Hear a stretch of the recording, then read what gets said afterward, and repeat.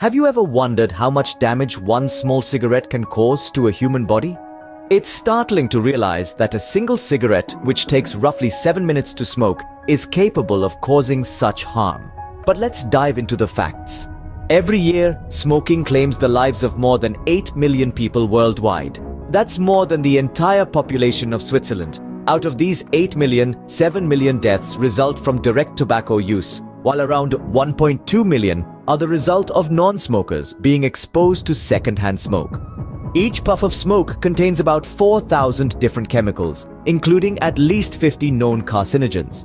These harmful substances lead to a myriad of health problems, from heart disease and stroke to a variety of cancers, ranging from lung to oral. Smoking doesn't only affect the smokers. Secondhand smoke, the smoke that bystanders inhale, also carries severe health risks. It contains over 7,000 chemicals, with at least 70 that can cause cancer. This secondhand smoke results in more than 41,000 deaths among non-smoking adults and 400 sudden infant death syndrome cases in infants each year in the United States alone. Furthermore, the economic cost of smoking is staggering.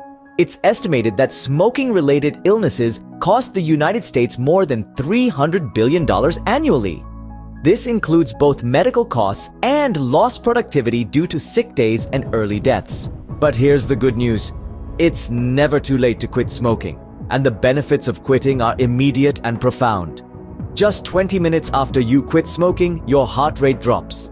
Within 12 hours, the carbon monoxide level in your blood drops to normal. 2 weeks to 3 months later, your circulation improves and your lung function increases. The list goes on, and the benefits continue to pile up the longer you stay smoke-free. The ban on smoking in public places has shown significant health benefits in numerous studies. For instance, a comprehensive smoking ban in England led to a rapid decrease in heart attacks, showing a drop of over 2% per year following the ban. So, the question now is, why not take action? The power to curb this global health crisis is in our hands. It's time to stand up against the tobacco industry and support smoking bans in our communities, countries, and around the world. Remember, every voice counts, and your voice could be the one that tips the balance.